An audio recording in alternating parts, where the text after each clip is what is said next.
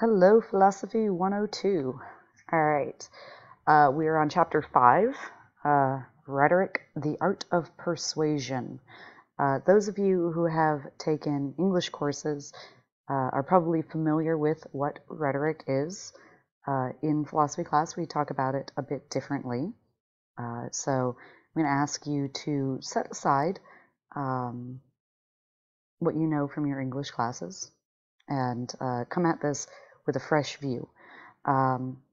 Mostly we're going to focus on identifying different rhetorical devices. These are euphemisms, dysphemisms, what our textbook is calling Weaselers, and Downplayers, as well as stereotypes, innuendo, loaded questions, ridicule, sarcasm, hyperbole, and we're going to talk quite a lot about rhetorical definitions, as well as proof surrogates, which I believe I've mentioned before. Very exciting stuff. So let's move through this fairly quickly. The recap section in your textbook is going to be extremely useful. It is for this chapter. It is extremely concise. I think it's great.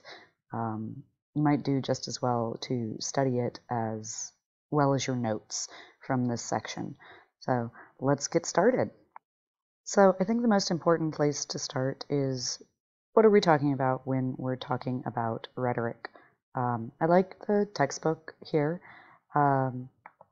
It's considered, rhetoric is, they call it a twin anchor of Western education right here.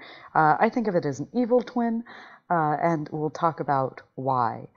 You use rhetoric to win someone to your point of view. You use logic to demonstrate a claim or support it. These are separate enterprises. You can use logic to persuade people, but all too often they are persuaded by poor logic and unmoved by good logic.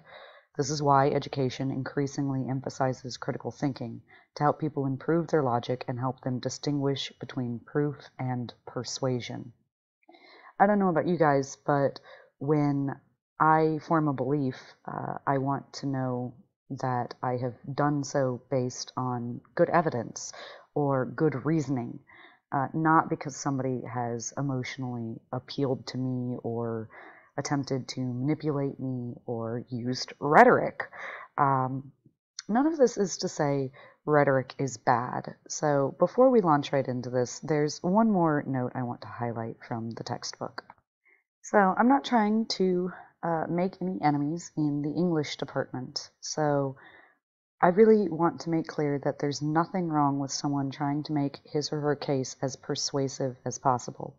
Good writers use well-chosen, rhetorically effective words and phrases, but we as critical thinkers must be able to distinguish the argument, if there is one, contained in a passage from the rhetoric. Right? We want to be able to tell what the actual evidence is and the strength of the argument, and not be persuaded entirely by emotional appeals or other sorts of appeals. We must distinguish between the logical force of a set of remarks and its psychological force. You won't find much rhetoric of the sort we discuss here in science journals because it carries no probative weight. Scientists may hope readers accept their findings, but it's risky for them to try to sell their findings by couching them in the language of persuasion. It's not that rhetoric weakens an argument, it's just that it doesn't strengthen it. And this is kind of what I really want you to hold in your mind as we move through this. Good rhetoric is fine, it's great. I have been known to write the occasional piece of short fiction, and if I didn't consider the weight my stories have and the weight of the words and what's going to get a better emotional response from my readers versus, just the purely logical, I wouldn't be a very good writer. It is perfectly fine to use rhetoric. Just don't mistake it for an actual argument. The first rhetorical device we're going to look at is a euphemism. This is usually my favorite class to teach in person because I love listing euphemisms. These are hilarious. You might think you don't know what a euphemism is, but chances are you have employed euphemisms very recently. They're very common in our language, in the English language. So a euphemism, by definition, is a neutral or positive expression used in place of one that carries negative associations. So probably the most obvious of these is I am going to the restroom. What is a restroom? It's why does my font do that? It's a toilet. It's the toilet room.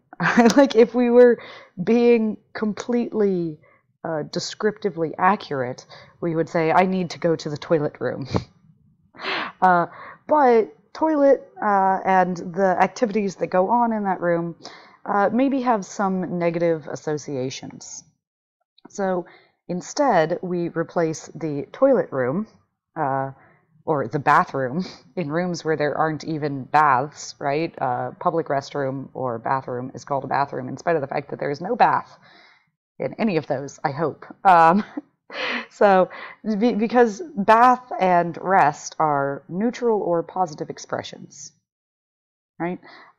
So this is just a really obvious, very common euphemism, a neutral or positive expression used in place of one that carries negative associations.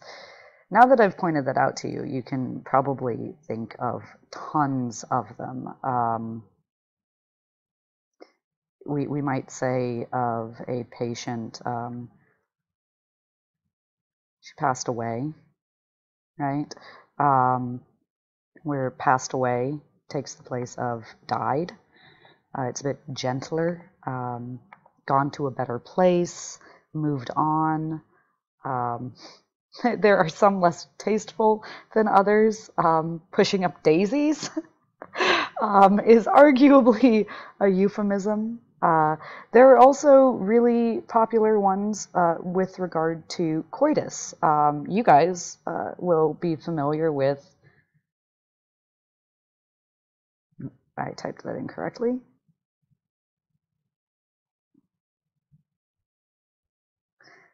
Netflix and chill. I'm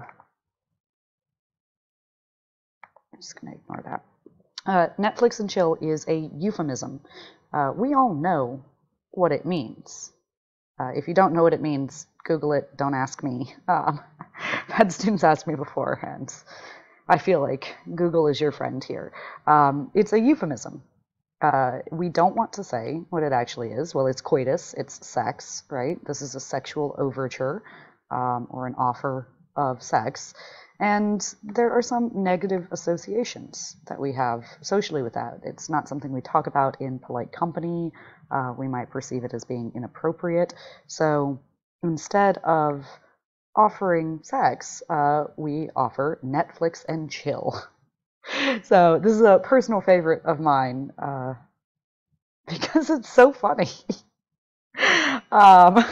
Just find it hilarious. I don't know if you guys do. You may be thinking of some now. I love getting emails with euphemisms that I've not heard before. And obviously, I don't mind if they're a bit racy. But these exist in our language. They're very common. Don't be threatened by this fancy name for them. You know what they are, and you recognize them when you see them as a native English speaker.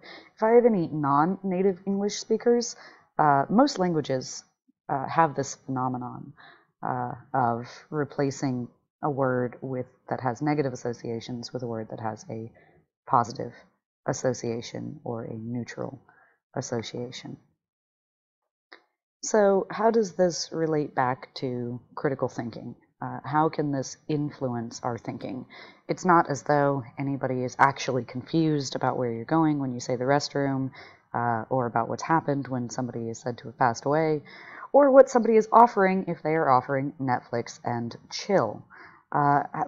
We understand that's part of the function of euphemisms like these that you're familiar with. Well, the textbook highlights Some more salient examples. Detainee means what most of us would call a prisoner, but it seems more benign. At first glance, waterboarding might sound like something you'd expect to see young people doing on a California beach, not a torture technique. Likewise, collateral damage is a sanitized way of saying civilian casualties. So when we come across these more prescient sorts of euphemisms, it does sanitize. I quite like that word. It sanitizes. It almost pulls the emotional force of calling someone a prisoner out of it. It might make their situation seem less bad, less pressing. Right? They've merely been detained. So this can influence our thinking quite a lot. And you'll notice it shouldn't influence our thinking because no argument has been given. Euphemisms obviously can be used to whitewash wrongdoing, but they have positive uses as well. It would be insensitive to tell friends that you were sorry they killed their dog. Instead, you say you're sorry to hear they had to put their dog to sleep. Again, rhetoric is okay. We just don't want to use it in place of an argument. Moving along, we have the dysphemism. Dysphemism is just the opposite of a euphemism. So, whereas a euphemism replaces a negative association with a neutral or positive expression, a dysphemism is going to replace something positive or neutral with a negative word or with a phrase that has a negative association. So, let's just get this down. Used to produce a negative effect on someone's attitude about something or tone down the positive associations it may have. I think this was just the elaborate way of saying the opposite of a euphemism. But if it helps, we can put that in our notes. And these come to mind a bit less easily, but, we might say,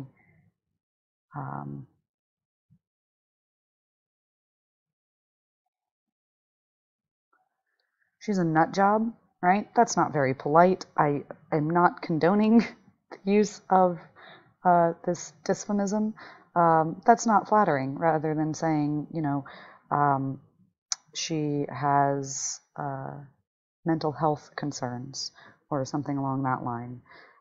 Sometimes we'll find dysphemisms are used in place of euphemisms, as some of you might have thought I did just there. What's obvious is that there is a much more neutral way to state something like this. I'm going to take a risk of offending some of you. I wonder if I have any vegetarians among my student body. If I do, don't get upset too early. Most of you may have heard from vegetarian and vegan communities or animal rights activists or environmentalists something like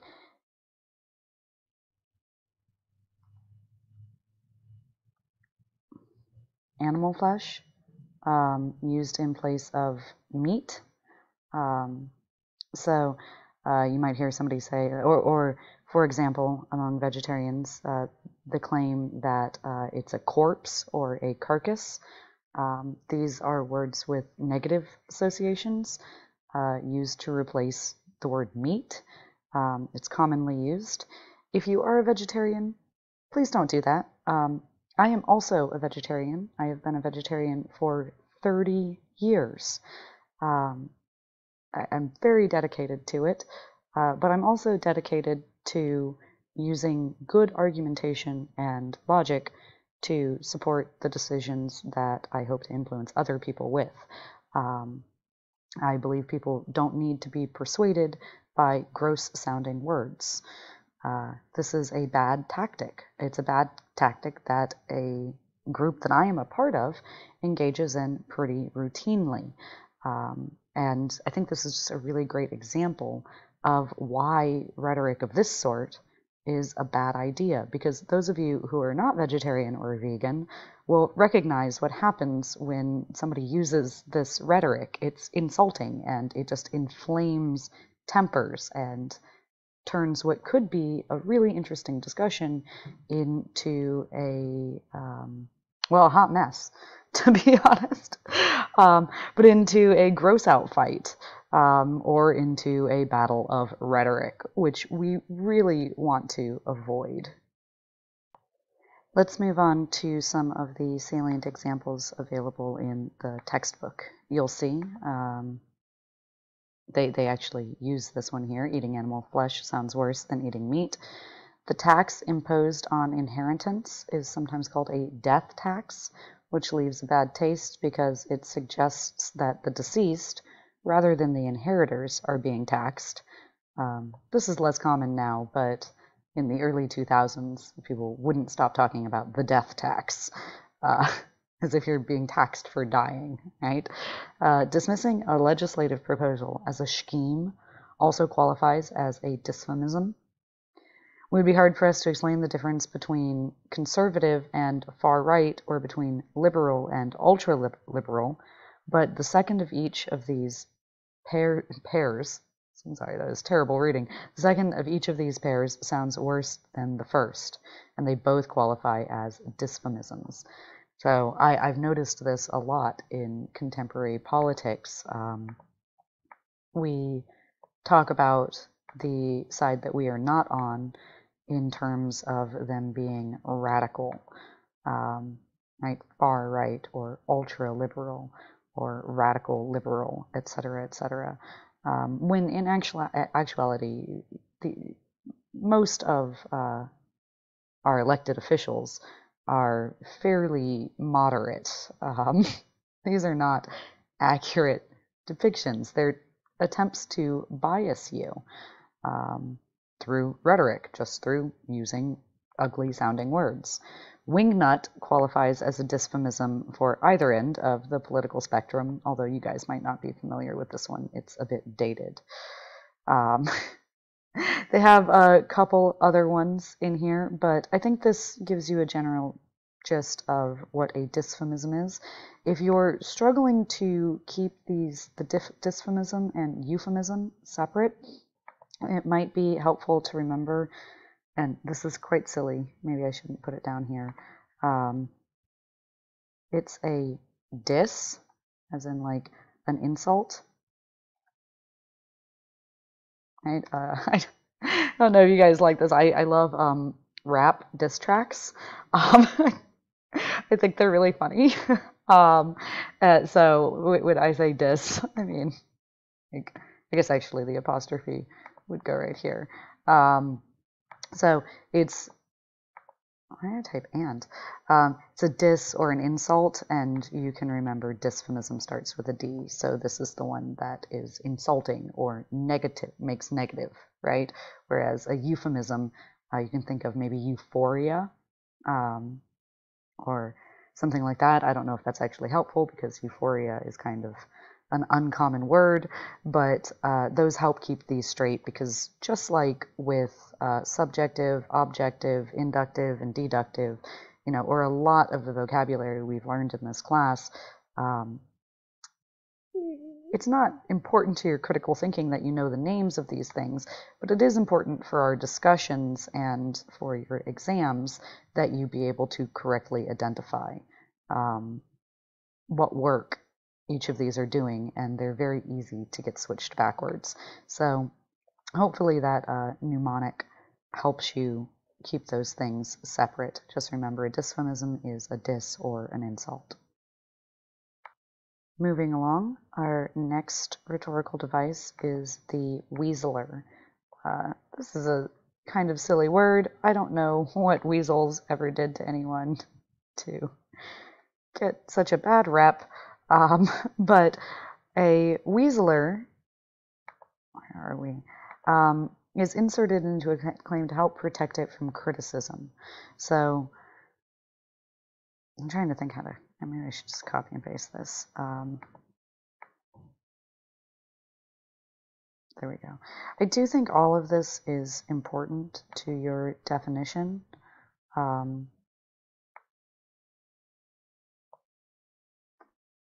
Yeah. There we go. Okay. Inserted into a claim to protect it from criticism by watering it down somewhat, weakening it, and giving the claim's author a way out in case the claim is challenged. Now, some of you might have seen some of the ones in the textbook, and I don't feel the need to draw on our imagination because I think these are recognizable as soon as you see them. So when you hear the words up to inserted into a claim, it gives the speaker or the author's claim, the claim's author, a way out. Right? So let's look at how this operates. Up to 5 miles more per gallon. What does this mean? Up to 20 more yards off the tee. That one, I'm not a golf person. I don't really understand that one. I enjoyed this one. Lose up to 10 pounds a week. Does that mean that you will lose 10 pounds a week? If, this new diet claims that you can lose up to 10 pounds a week. No, we recognize that what this means is that at most what you're going to lose is 10 pounds a week, which I think would be really unhealthy, actually. I'm not positive, but anyway, in fact, it doesn't guarantee any weight loss at all. Right? If we took the up to out of this, lose 10 pounds a week, that's a big claim. So the marketers behind this want to leave you with this claim in your mind, lose 10 pounds a week. But fortunately, we have consumer protections in this country. So, So they have to add this up to, so that they're not guaranteeing something and then failing to deliver on it. Now, just by adding this, they get to say, lose 10 pounds a week, hoping that that's what sticks with you, and not actually technically be lying to you, because they've just said you could lose up to 10 pounds a week. Hopefully that makes sense to y'all. It's pretty insidious. I don't like it. We've all seen when we're shopping at stores, up to 80% off, right, on a clearance rack somewhere, unless y'all are too fancy to be shopping the clearance racks. And we know that what that means is that at most we might find one item with 10 or 80% off, right? There may be ones in there that are not discounted at all. It weakens the claim, it waters it down, and it gives the claim's author a way out in case the claim is challenged. Jumping back to the textbook, let's look at some other examples of this. So the textbook invites us to make up a statistic. Let's say that 98% of American doctors believe that aspirin is a contributing cause of Reye's syndrome in children, and that the other 2% are unconvinced. If we then claim that some doctors are unconvinced that aspirin is related to Reye's syndrome, we cannot be held accountable for having said something false, even though our claim might be misleading to some who did not know the complete story. The word some has allowed us to weasel the point. Remember, a claim does not have to be false in order to be misleading. In fact, I would say the real thrust of a Weaseler is that the claims are not flatly false. They're not obviously false. They're just profoundly misleading. So instead of coming up with lots of examples of this, we're just going to kind of make a list. So words that sometimes weasel, such as perhaps, possibly, maybe, and may be, there is a difference there, among others, can be used to produce innuendo, which we'll talk about in a minute, to plant the suggestion without actually making a claim that a person can be held to. So here we go. We can suggest that, I have no idea how to say this name, someone is a liar without actually saying so, and thus without saying something that might be hard to defend. And saying that someone may be a liar We can say that it is possible that someone is a liar, which is true of us all, after all. Perhaps someone is a liar works nicely too. All of these are examples of Weaselers used to create innuendo. This is the last really important thing I want to say about Weaselers. Not every use of words and phrases like these is a weaseling one, right? It's only when it's used to mislead, essentially. It is entirely possible that you use the word maybe completely authentically, as it were, or in a way that's in no way disingenuous. This is not a ban on these words. It's alerting you to how these words can be used in an attempt to weasel. Moving on to the next one, we have downplayers. Downplayers are kind of easy to confuse with Weaselers, so let's make a special effort to keep them separate in our minds. So downplayers are exactly what they sound like. They downplay the significance of something. I love that my Word document doesn't want these to be words. I promise they are for the purposes of our class. So downplayers attempt to make someone or something look less important or less significant. So let's just get that in our notes. And again, let's just refer to the textbook for examples because they're quite a bit to type out. So I like this example. Don't mind what Mr. Pierce says. He thinks he's an educator. It downplays Mr. Pierce and his statements. And also, you know, what educator doesn't think that they're an educator? Like, and what's happening here is he thinks he's an educator is used to downplay Mr. Pierce. But we kind of need the whole phrase to really understand it. So we can make this same example even more obvious. Don't mind what Mr. Pierce says. He's just another educator. Notice how the phrase just another downplays Mr. Pierce's status still further. Some other downplayers are mere and merely.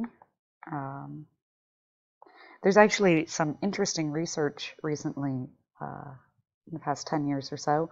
Women use the word just far more frequently than men.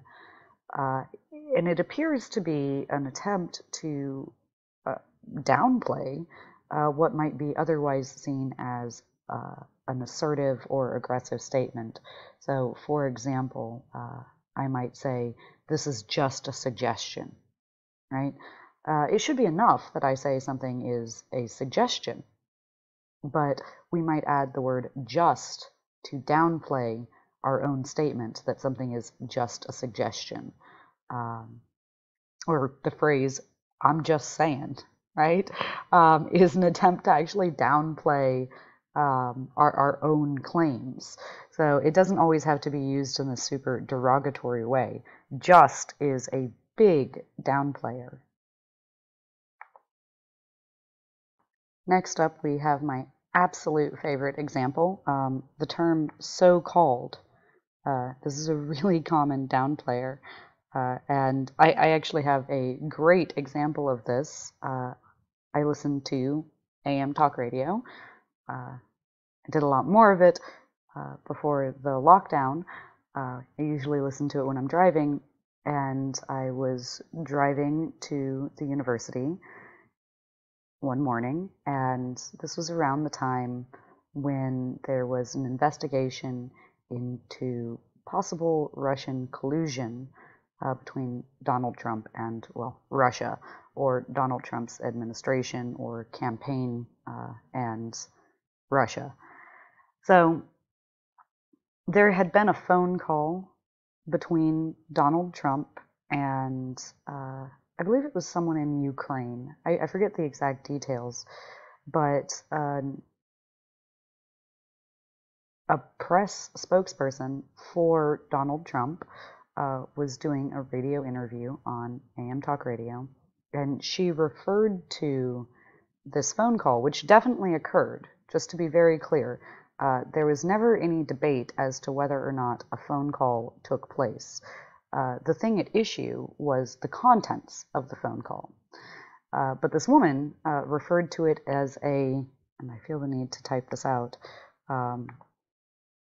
so-called phone call, and I will never forget that, because what else would you call it? I mean, she was doing her job. She obviously works with the media, and part of her job is to provide explanations that favor her employer. So I don't mean to say she was doing a bad job. In fact, she was arguably doing a very good job if you don't understand what downplayers are. But so-called phone call, why did she add that in there?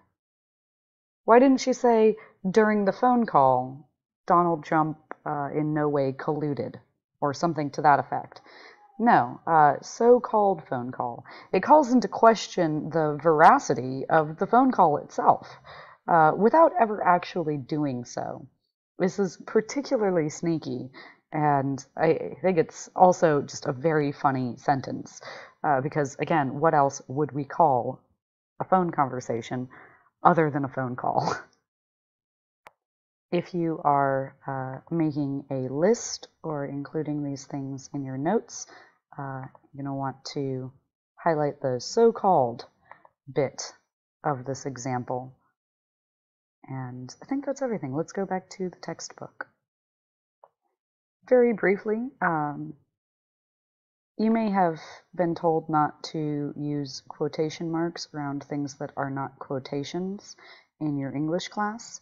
That is because this is a rhetorical use of quotation marks in an attempt to downplay something. So I like this example. She got her degree from a correspondence school.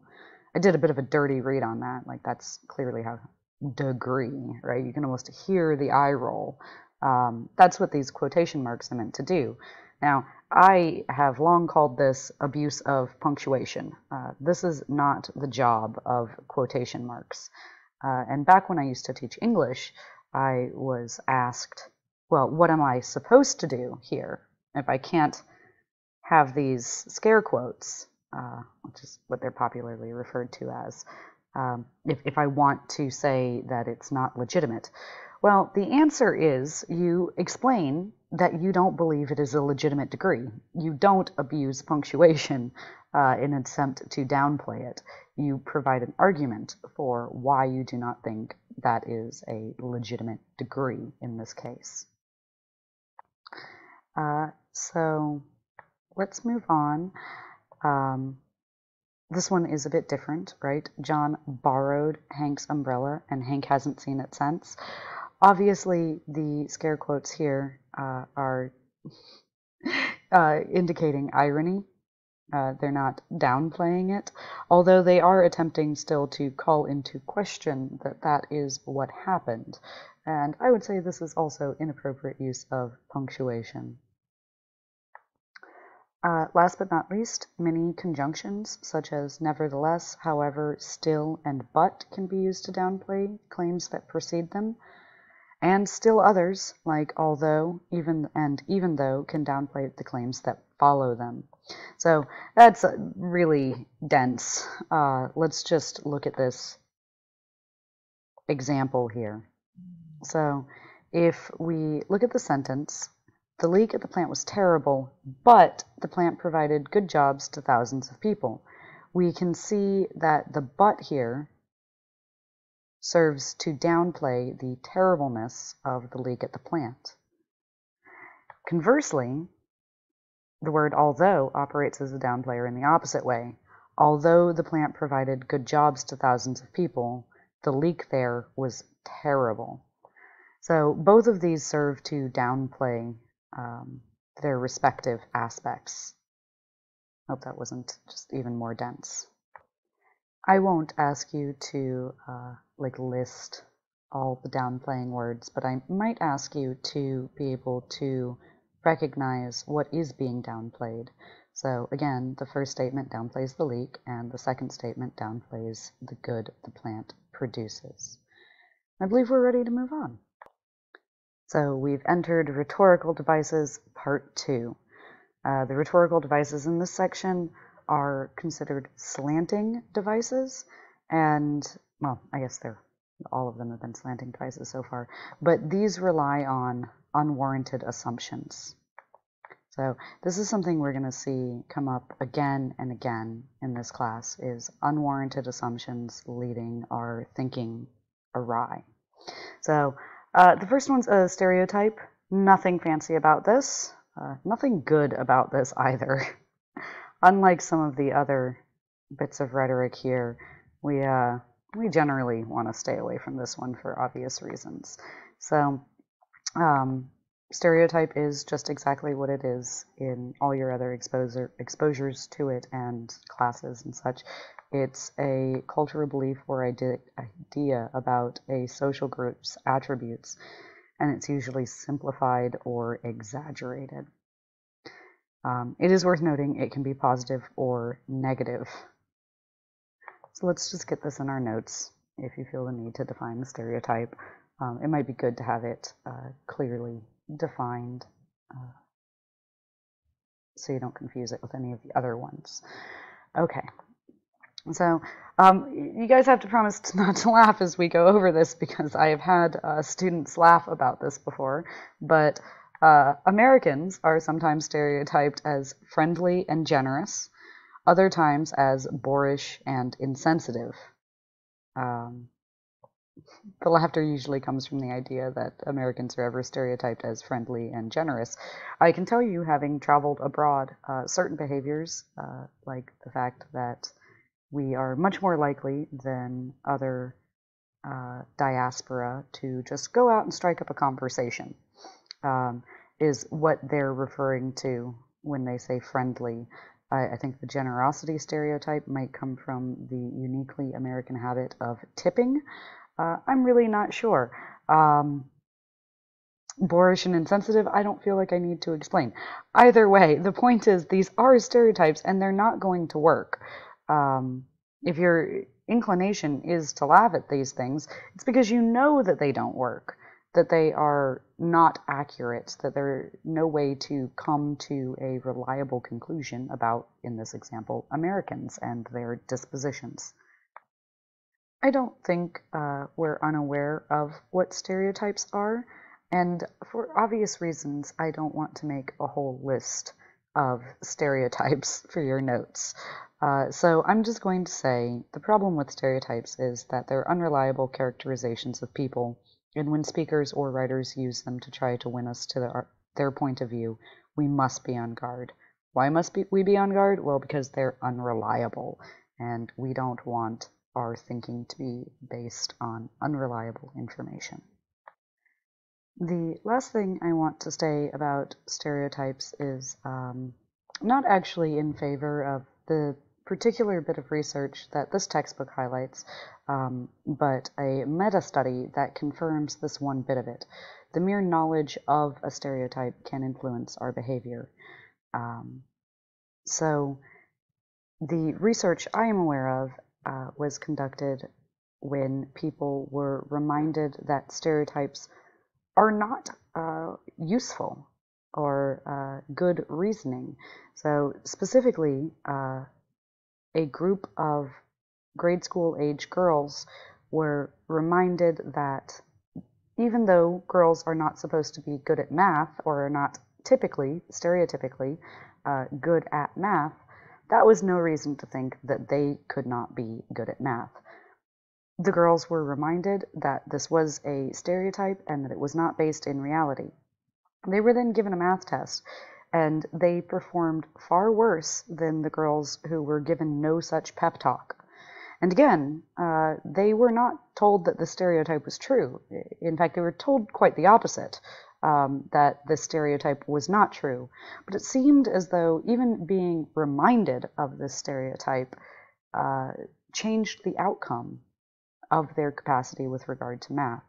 So this is why I don't dwell on the stereotypes section. I don't want to be producing stereotypes that maybe you guys weren't aware of and doing something awful. These really influence our behavior more than we might like to think or admit. So be aware that when we have studied them, they seem pretty insidious. They're pretty sneaky. They're hard to get away from, even if you're saying that they're nonsense or baseless. That alone appears to be enough to influence behavior. Moving on, innuendo. Chances are you know what innuendo is. It comes up in pop culture predominantly in a flirty capacity, but innuendo exists well beyond that. So it's, you know what it is. It's hinting or suggesting at something without actually saying it.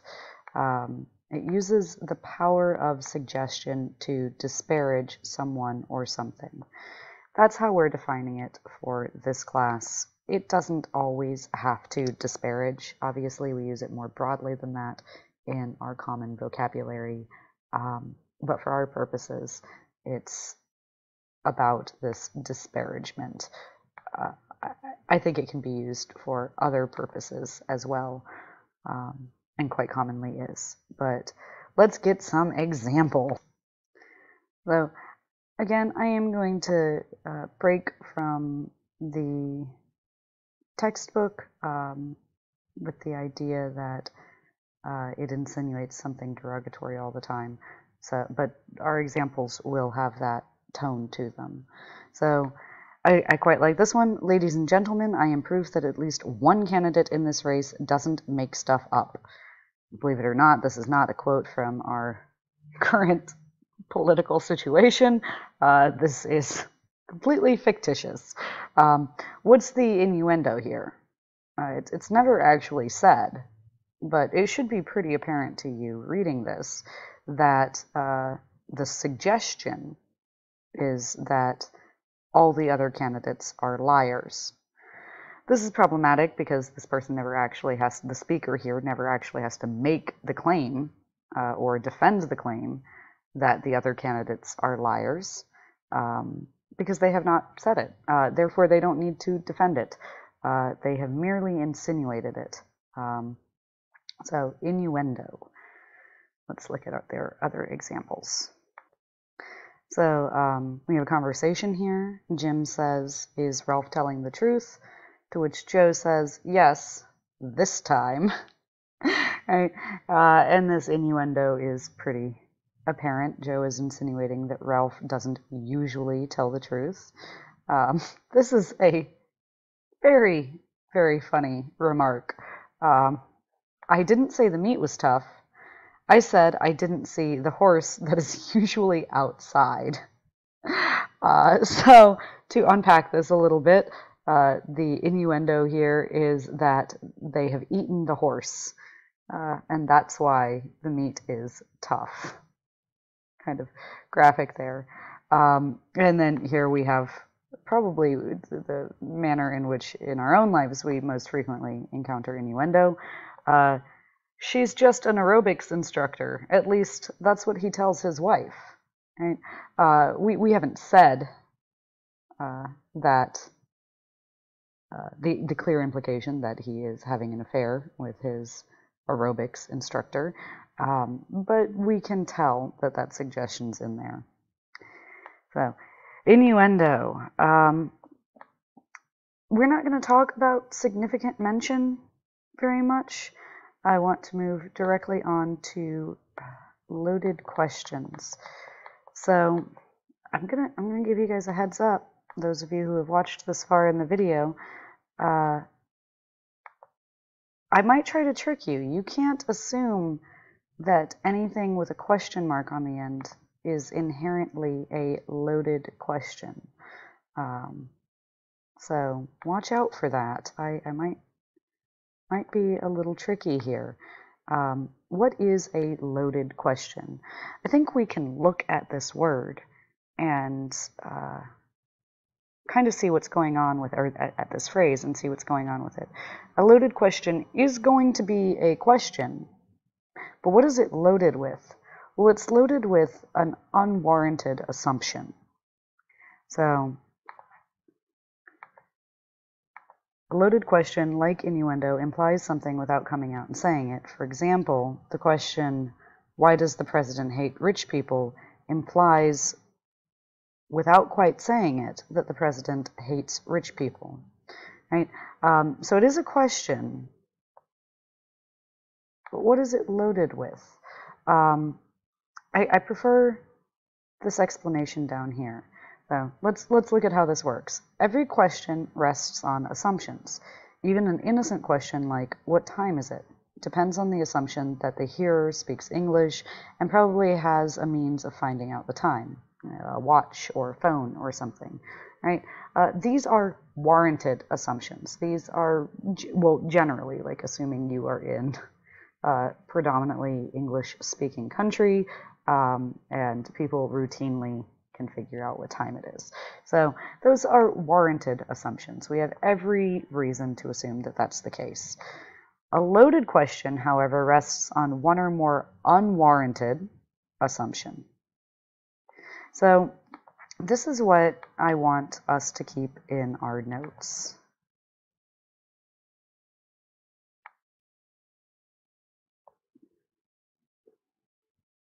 So, and it's not just that they're unwarranted. It goes a bit further than that. So I am going to give us an example of a loaded question because what's happening with it becomes immediately apparent once you look at it. So I did not make this up. This is the quintessential philosophy example of a loaded question. Have you stopped beating your wife? What is this loaded with? So the interesting trick here is, let's say Tom says this. Have you stopped beating your wife? Let's be inclusive.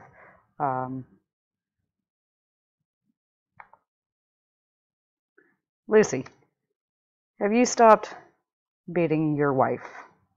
And Lucy says, yes. What's packed into this yes? Well, that she beat her wife, right? What if Lucy says no? What's packed into that? Well, that she beats her wife.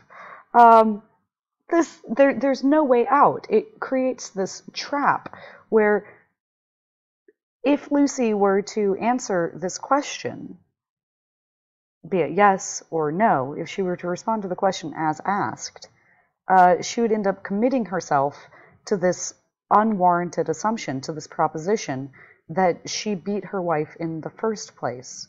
So loaded questions aren't about the actual question that's been asked. It's about the sneaky kind of innuendo-esque implication that is loaded into the question. And they're nearly impossible to answer. They're not genuine questions. They've done their work merely by implying something that they wanted to imply.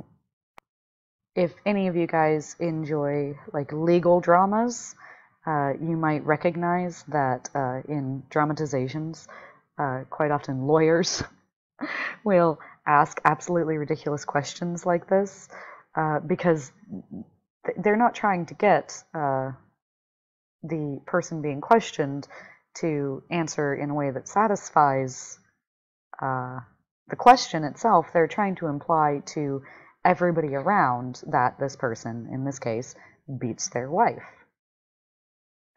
Let's go back to the textbook. I believe they have some good examples. As it turns out, I was mistaken. The only other example in here is how did Melanie acquire such a wonderful voice? Obviously, this is loaded with the assumption that Melanie has a wonderful voice. that issue, if it were at issue, has still to be resolved. We'll see loaded questions come up repeatedly in class, but again, keep in mind, this is the real mechanism of action with regard to loaded questions. It's not about, oh, here's another example, in case you didn't want to write that other one in your notes. Have you always loved being in debt? It implies, without quite saying it, that you love being in debt. So it's about that implication, not about the question. That's what we want to keep in mind with these. Let's move on. Very briefly, and this doesn't need to go in your notes. You will not be tested on this, but I've been seeing a lot of it recently, so maybe I'll think of some extra credit or something we can do with it. I want to talk about ridicule or sarcasm, which is also sometimes known as the horse laugh. So this is best articulated, I think, just with an example. Like if somebody said, send aid to Egypt, ha ha ha, right? I don't need to say more than that. It's clear that I'm implying that sending aid to Egypt is ridiculous. I see this so much in politics, on social media. The laugh react on Facebook is used more frequently maliciously, I think, than because something genuinely has caused laughter. What's important to keep in mind here, and what the reason I wanted to mention this, is that, you know, the next time you watch a debate, remember that the person who has the funniest lines and who gets the most laughs may be the person who seems to win the debate, but no point has actually been made here. No argument has been given. So this might just be me, but I find humor very persuasive. And I have to be on guard for falling victim to this particular rhetorical device. If somebody is just being hilarious, even if it's in ridiculing someone else, I need to keep in mind, and we all need to keep in mind, that they've not actually made any good points. They have not presented us with an argument. They have made jokes. And hopefully our minds aren't changed and our opinions are not influenced by somebody's capacity to, you know, get a lot of laughs or ridicule someone or make jokes at their opponent's expense. So, with that said, let's move on to stuff that you will be tested on. Hyperbole. Again, this term is common in English classes or literature classes. Some people just consider it a literary device. We are considering it as a rhetorical device, and all it is exaggeration. An extravagant overstatement or exaggeration, if you want to be really wordy about it. Again, this is just rhetoric. No argument is given. So, for example, the Democrats want everyone to be on welfare is hyperbole. Realistically, no, they don't. Nobody wants everyone to be on welfare. Not even people who support universal basic income want everyone to be on welfare. Likewise, so is nobody in the Tea Party likes African Americans. I don't know if you guys are aware the Tea Party was a political movement shortly after Obama's first term. And that kind of came and went relatively quickly, but they were conservative. So you could say nobody in the Republican Party likes African Americans, and that would still be hyperbolic. Describing your parents as fascists because they don't want you to major in art also counts as hyperbole, right? And exaggeration is normal. We all exaggerate, and that is not an exaggeration, not only to express how strongly we feel about something, but also sometimes to persuade our listeners of a lesser claim. So, I do hear these in politics a fair bit. I'm mentioning this because I will present you with a piece of extra credit at the end of this lecture, and I will try to remind you of it as frequently as possible, but this is when it becomes really relevant. Sorry, I just let my eyes fall on this, and I was like, oh, that's ridiculous. So what's important to keep in mind is it's just rhetoric. These are not arguments, and our positions should not be swayed because of it. I don't really feel the need to give any examples of hyperbole, but if you're still struggling with the idea, you can always send me a message and let me know. So our next section is on rhetorical definitions. These are, in my estimation, the most important part of this section. So they're actually mentioned earlier in the textbook, so not theatrical or theoretical, rhetorical definitions. So we're in a section of the textbook about rhetoric. This is where some of the discussion of rhetorical definitions takes place, but I find an earlier discussion of it very useful. So if you want to follow along, you can see that it's in chapter 3. So we're going to pause briefly and go back to chapter 3, and then we'll come back here. So we're on page 133 of the PDF and page 76 of the physical book, although I have no idea how you've printed it out, so maybe that's not accurate if you have printed it out. But 133, this is in chapter 3, is this brief entry on the purpose of definitions. So lexical definitions are definitions like those we find in dictionaries. They tell us what a word ordinarily means.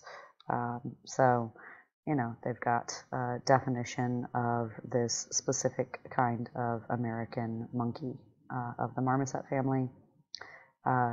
So, no, this is not this is where brains typically go. You might ask, isn't this what all definitions do? But no, they do not.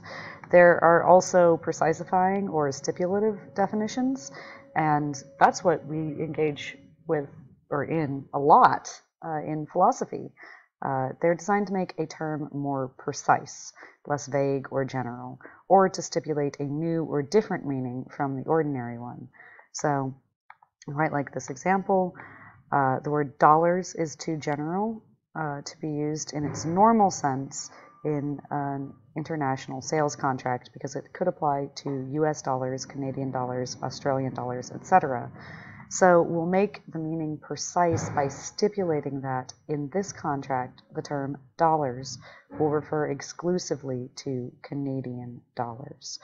So sometimes you might hear me say, for the purposes of this class, or you might hear someone say, for the sake of conversation, and then they will provide a definition. That's a stipulative or precisifying definition. So these are all great and good.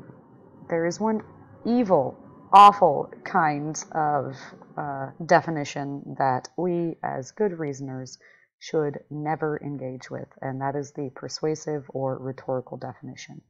Unsurprisingly, these are used to persuade or slant someone's attitude or point of view toward whatever the defined term refers to. It sounds really complicated, but it's pretty straightforward. This kind of definition can be troublesome because it often distorts the real meaning of a term in order to cause the listener or reader to favor or disfavor a person, policy, object, or event. So, if a liberal friend tries to define a conservative as a hidebound, narrow-minded hypocrite who thinks the point to life is making money and ripping off poor people, we would all agree that is not a good, unbiased, fair definition.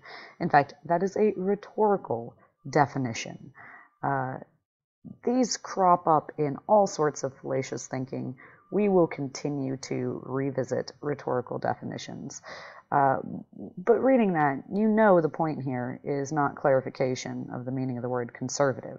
It's a way of trash-talking conservatives. So we do see this come up in public policy and politics. So we're going to take a look at that, and then we'll get back to chapter 5 of the textbook. So what they mean by this is the positive or negative associations of the word. They ask you to consider a difference that I think is really relevant between government-guaranteed health care and a government takeover of health care. So these terms might reasonably be used to refer to the same thing, but they clearly have different emotional associations, one positive and one negative. So they have a different connotation.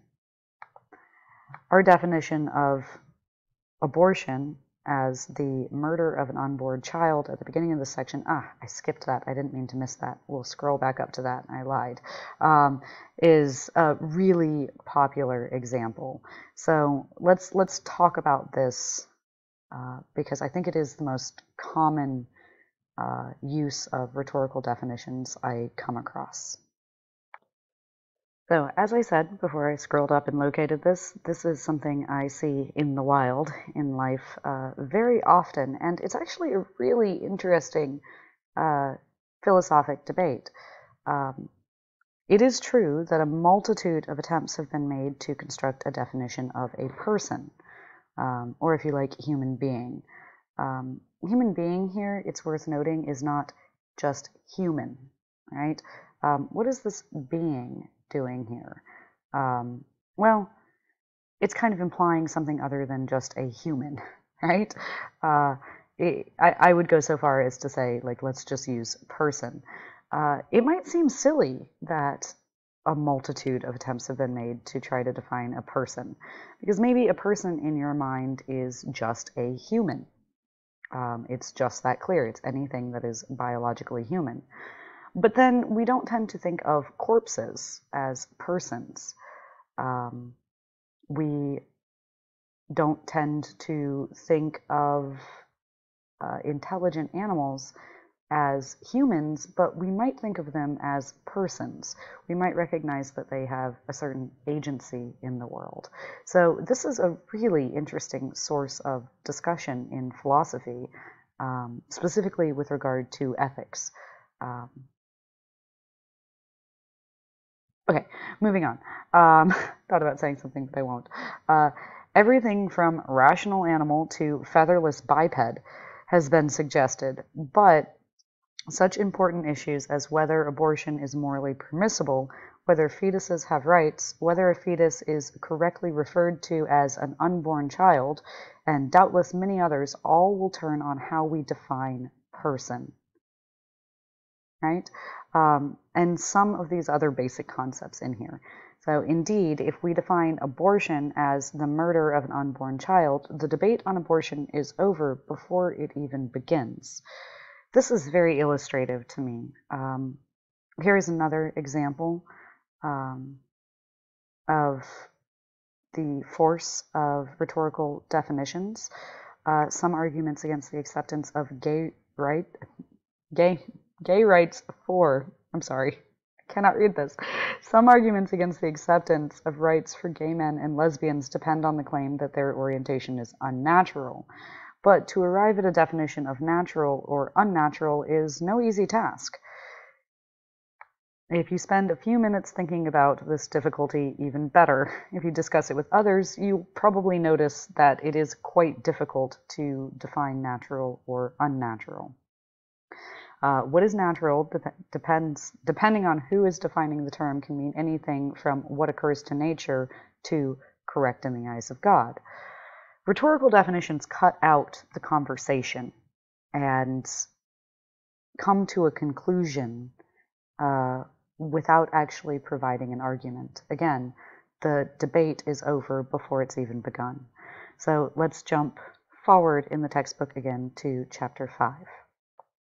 So here we are back in chapter 5. In case you jumped around with me, this is page 224 of the PDF. So Here we are. As explained in Chapter 3, rhetorical definitions employ rhetorically charged language to express or elicit an attitude about something. I need to give my voice a rest. I seem like I can't read very well right now. Okay, so there is our definition for our notes, but again, let's continue this discussion. So again, defining abortion as the murder of an unborn child does this. And in so doing, it stacks the deck against those who think abortion is morally defensible. And again, I want to draw your attention to the fact that no argument has been given. Nothing about this should be persuasive. Likewise, restricting the meaning of human being to an organism to which a human has given birth stacks the deck the other way, right? So if human being refers only, or person in this sense, referring to the earlier conversation, if person can only mean somebody who has already been born, right, an organism to which a human has already given birth, then it cannot definitionally be murder or wrong or anything like that, right? So it stacks the deck the other way. So I'm wondering if there are other examples in here. That was quite a lot. This tends to cause a lot of conversation, and I want to tell you guys I am completely receptive to that. This is a section I really like teaching because we're generally pretty familiar with rhetorical definitions. We've come across them, we've seen them, and maybe we've even been persuaded by some of them. We might have found ourselves making some of them. I know that when I was younger, I always pointed to things like, that's the dictionary definition of something. Well, clearly it's not that simple if we're having a robust debate about it. But more importantly, no reasons for accepting these things have been given. And therefore, there's no reason to accept the conclusion derived from rhetorical definition. We're going to move past rhetorical explanations and skip all this and just get right down to rhetorical analogies. Again, this doesn't need to be in your notes just yet, but it will come up later. So a rhetorical analogy likens two or more things to make them appear better or worse than one another. That's very, very strange. So let's just talk about a few. So there are the obvious ones. Constant likening of Saddam Hussein to Adolf Hitler may have influenced some people's attitudes about the Iraq invasion. We quite often these days see, well, here it is. In late 2015 and 2016, we heard Donald Trump compared to Benito Mussolini, the fascist dictator of Italy in the early 1940s. And this was an attempt to paint Trump as a fascist.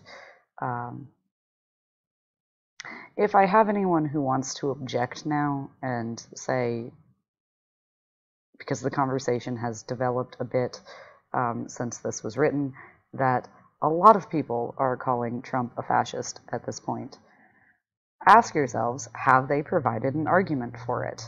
Or have you just been given some kind of rhetorical analogy?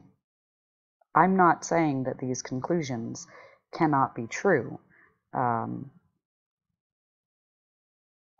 I'm saying that the rhetorical analogy takes the place of an argument, and we should be skeptical of it because of that. I'm going to keep saying this until you get sick of hearing it.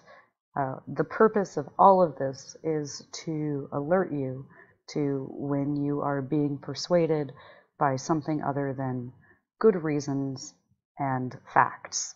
And just to play fair, actually, I am going to take a moment to scroll all the way back up here and say, I'm not precluding the possibility of a debate between these people, but we need to ask ourselves, does merely defining something, defining our side into victory, one way or another, actually, should that have any persuasive force? And does that say the thing we're trying to say? Because it seems to me somebody who wants to make the claim that abortion is the murder of an unborn child, or straightforwardly that abortion is murder, they're not just trying to make a definition. Somebody who's making this claim is trying to say that abortion is morally wrong. And it doesn't seem like the rhetorical definition or the use of a rhetorical definition gets us very far along that route. It's just a definition. Or maybe the implication is that abortion should be illegal because murder is illegal. But all that somebody who makes this claim does is defines themselves into victory. Likewise, for somebody who defines person as, or human being as somebody who has been born, okay, they're trying to persuade their audience that abortion is morally permissible. But all they've done is made a definition that we can more or less agree with. Or again, maybe we take them to be saying abortion should be perfectly legal. That's the conclusion they're trying to get to. And it's pretty apparent that just providing a rhetorical definition is very different to providing an argument for that. So hopefully I'm remaining fair and balanced in all this. Back down to rhetorical analogies. Sometimes analogies are used for straightforwardly explanatory purposes. And I like the example, if a friend knows nothing about rugby, you might promote his understanding by noting its similarity to football. This is not saying all definitions are bad. This is not saying that all analogies are bad. Okay, let's move on. So on to the part of rhetorical analogies that I think really affects our day-to-day decision-making. We'll notice that advertisers sometimes offer vague comparisons. Now 25% larger, new and improved, right? Quietest by far. It's worth noting that unless both sides of a comparison are made clear, the comparison isn't worth much, right? 25% larger than what? New and improved from what, right? We need the other side of that comparison. Which brings us to the next part of the textbook. This list is incredibly valuable.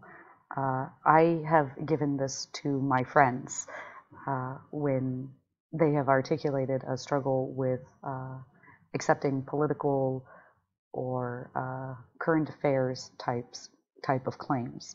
So it's a series of questions we should be capable of asking ourselves and interrogating data with, be it in a science paper we're reading or an advertisement. So the first one, and this is a little offset, is the comparison vague, right? Which is what we just talked about. What do you mean James is a better swimmer than Ray?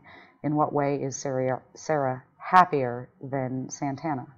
What specifically do you have in mind when you assert that women are better equipped to deal with grief? Right? These words, better, happier, better again, they make comparisons, but we're not given the other side of the equation, or the concept involved is very vague. So I quite like this. The appropriate questions for comparisons like these is not, what makes you think that's true, but rather, what do you mean? What do you mean women are better equipped to deal with grief?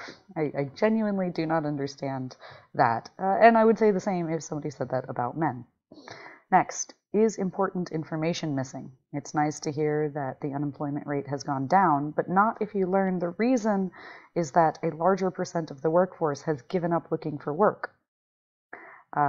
This is quite sassy, but I like it.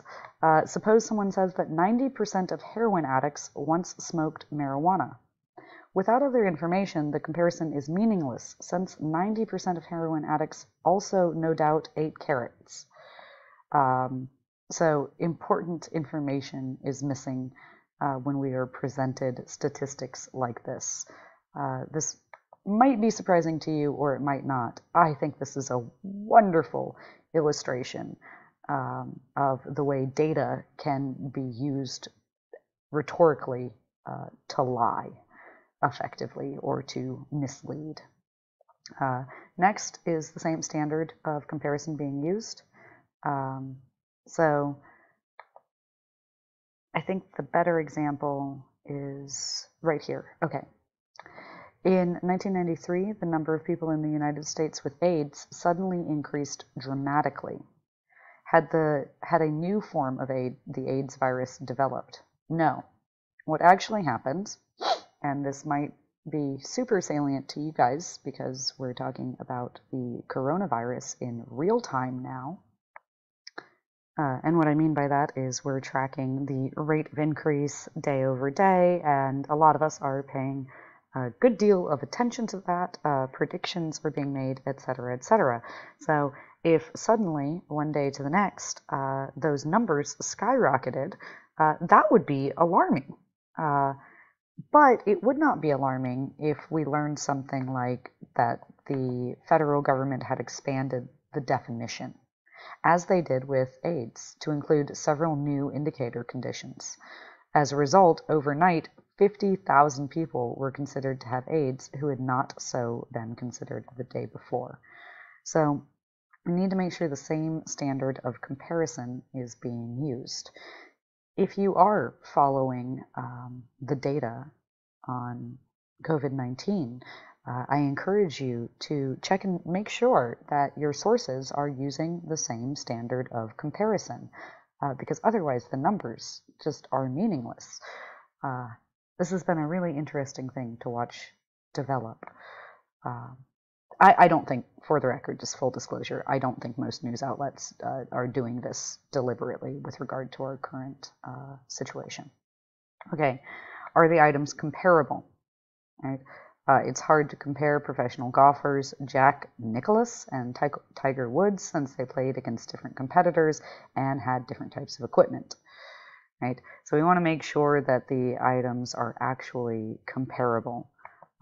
Likewise, and something that is a little more salient to me because I don't like sports, it's hard to derive a conclusion from the fact that April's retail business activity is way down compared with last April's if Easter came early this year and the weather was especially cold, right? The items have become non-comparable. They're disanalogous at that point.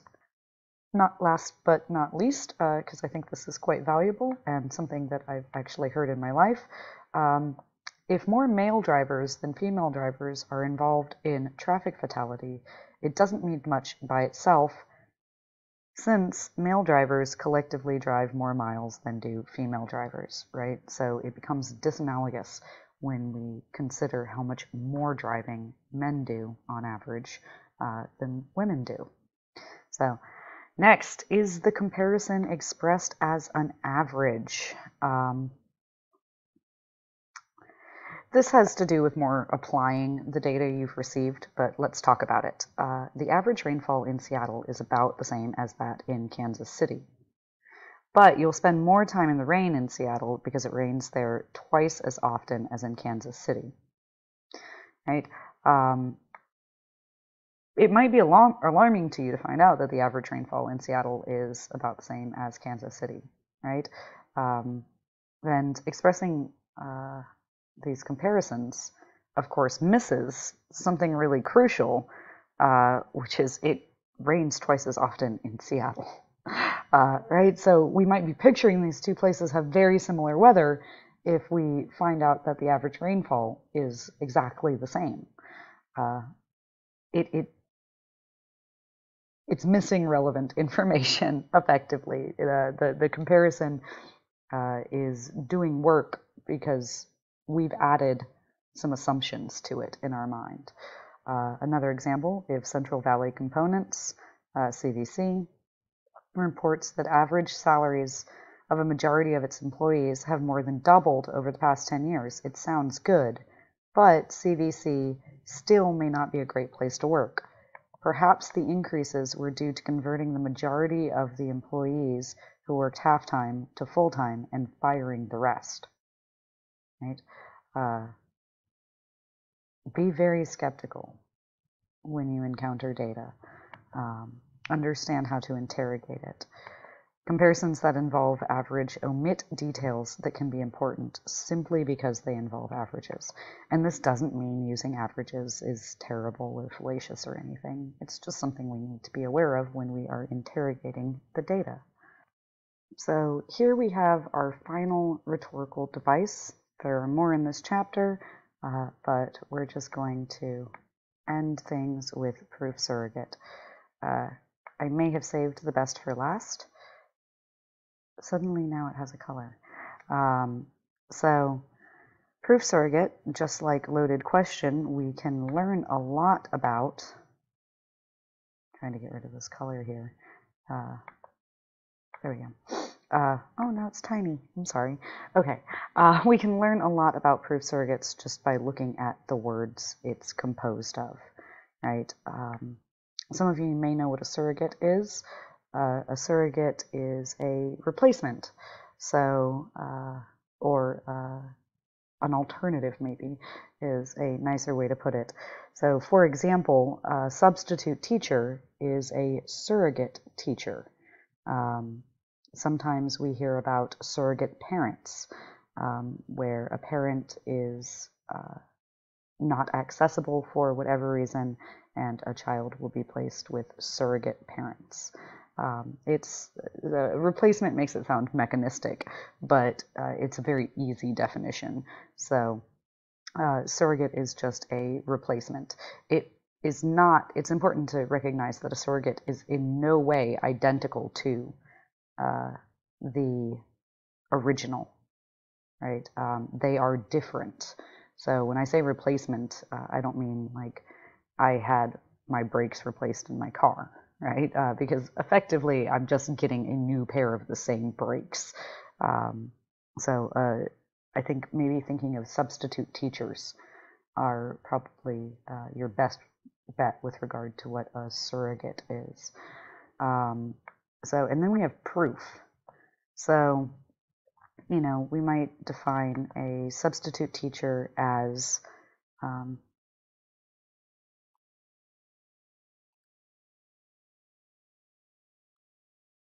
we could say teacher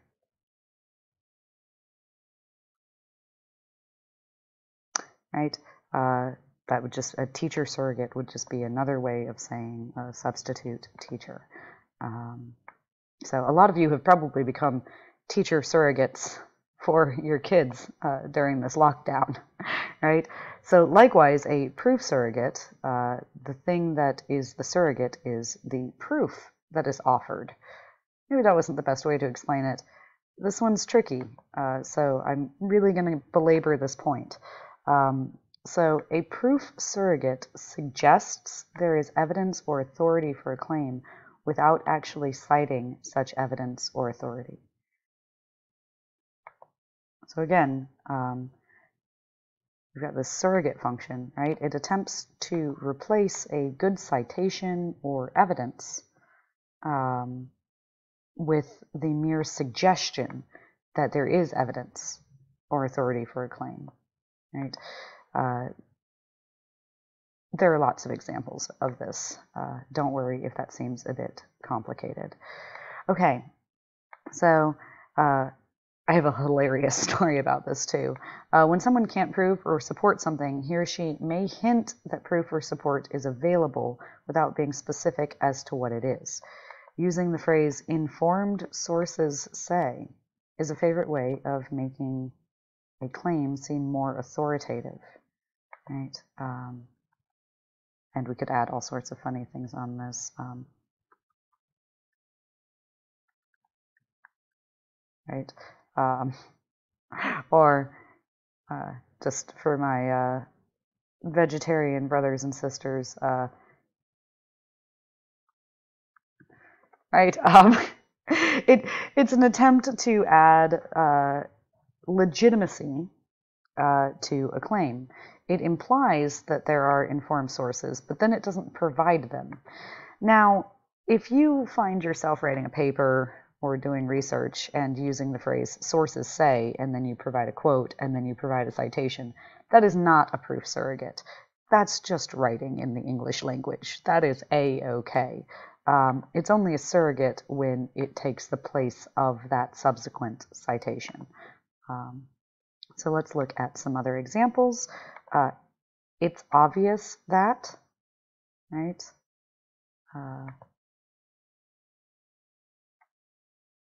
So people do this to me quite frequently, but let's make this one political. It's obvious that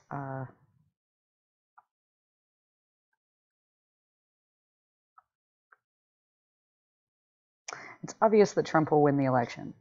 Okay, is it obvious? You might feel it's obvious, but you've not given me any reason to feel that way. So you've offloaded the work of providing some evidence or authority for this claim by just saying it's obvious, right? Let's do another one. So it's clear to anyone who has thought the matter through carefully. And I quite like that they just have this blah in here, because that's kind of, that might as well be what comes after, right? Like blah, blah, blah. So is it clear? This is very similar to it's obvious that, but it also implies that if you disagree, so there's some innuendo in here, if you disagree, you haven't thought the matter through carefully, right? Ooh, that's a nasty one. Okay. So thought there were some more. Studies show is another one. And again, if you find yourself saying studies show, and then, you know, you go on to make your claim, and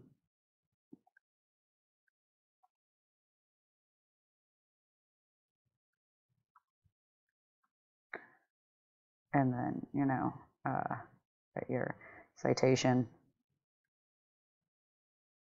and, you know, a date. Right? If you have this, you're totally fine, because you've not replaced your evidence or authority with this phrase.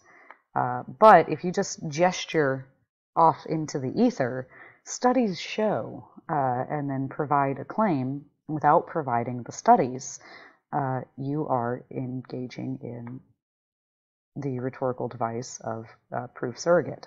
So, and it's sneaky, it's tricky, I don't like it at all. As we all know is another one. Again, I won't ever ask you to enumerate all the examples I provide. So when you feel like you've got a good idea of what proof surrogate is, you're good to go. Or we can just come up with all these fun ones from here, right? My favorite one, I had a roommate who said this to me. Word on the street is... What is word on the street? Well, it's a proof surrogate. Like, says who? And he had said something awful, like, word on the street is we're going to have to move out. And I'm like, oh, I'm not going to trust the street. Like, that's insane. We can't go around trusting the street. We should ask somebody, who is word on the street? What do we have to move out? I don't know, because I've not actually been given the source of this information. So that is proof surrogate, and that is the last example, or the last rhetorical device we're doing today, but I promised that there would be extra credit. So I'm going to type this out here, just so you guys can add it to your notes. But this runs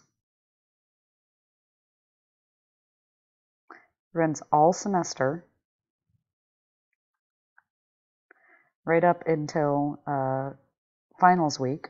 You've got to turn it in during finals week. So all semester for 1 point added to your final grade. This is significant. A point to your final grade can be the difference between a B plus and an A minus. It can be the difference between an A minus and an A. Right? If you had a 92, you'd have an A minus, but you can get this 1 extra point added to your grade and get bumped to an A. That's going to make a significant difference for your GPA. So, because the minuses do count differently. Nobody told me that during my first year of undergrad, and I was very upset. So, runs all semester for 1 point added to your final grade after everything's tallied. It probably won't show up on Canvas because I just add the point before I submit the final grade. This extra credit for 1 point, you can't just keep turning them in. The maximum you can get. Find 3 examples of anything we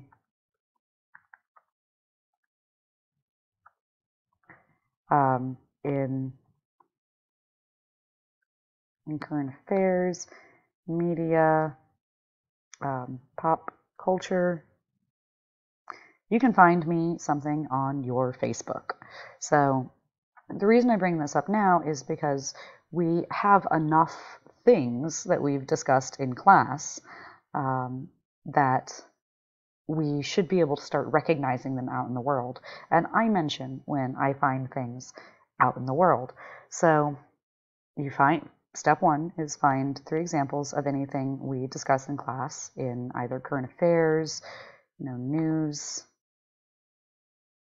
the general media. It can be movies, it can be books. So in a Word document, either copy and paste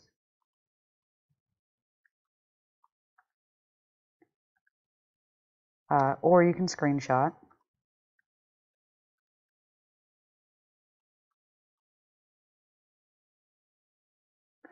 Screenshot or highlight.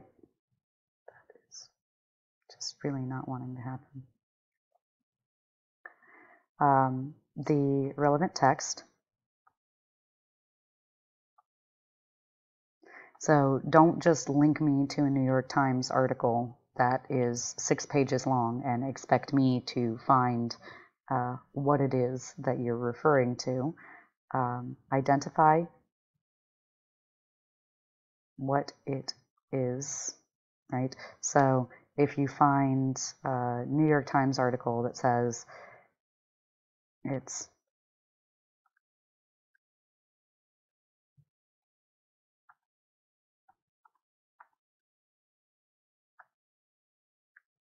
right? If you find a New York Times article that says it's obvious to anyone that Joe Biden is really tired, I want you to highlight this for me. Give me the whole sentence. Give me some context. Highlight that and then say, this is an example of proof surrogate found in the New York Times. Why did I put that extra? Found in the New York Times. Please don't abbreviate like that. And then give me a link to the article if it came from something like that. If it didn't come from something on the internet, like let's say it came from a physical book you have, just give me the title of the book and the page number. Essentially just provide a very sloppy citation. And then explain how it's an example of proof surrogate. Because rather than offering evidence, that Biden is tired, or that anyone thinks he is tired. The New York Times just says that it's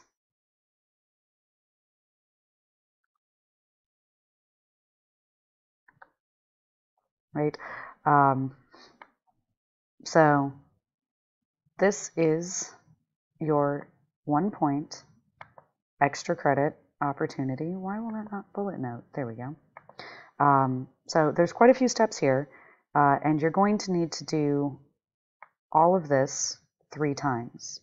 You can do it in the same Word document, right?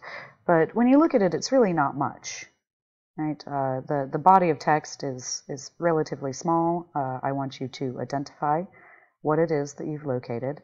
This will get really fun when we start doing fallacies, because you can find them all over the place. And then just essentially in a sentence or two, explain to me why it is an example of proof surrogate in this case. So that's, times 3.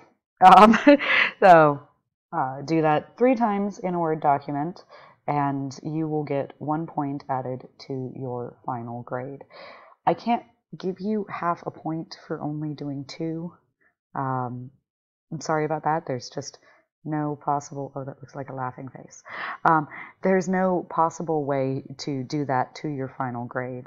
If you have any questions about this, or maybe you're not sure, you found something and you think it's proof surrogate, for example, just feel free to email me.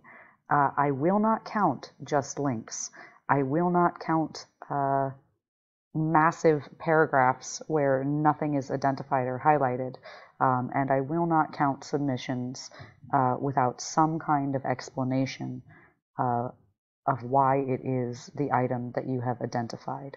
So it can literally be anything we discuss in class, though. If you find an example of someone using excessively vague language, but it does need to be excessive, right? Or relying on ambiguous language. If you encounter flagrant generalities, these run wild. They are everywhere. Just in what we talked about today, most of these are examples that I have come across this week. These are so common. And it's not just this class, it's anything we have talked about throughout the entire semester. So hopefully you guys will like that. I don't think you'll need any help, but it's also just a really fun side project that I always like to make sure I offer to students. So thanks everyone, and I will see you next week.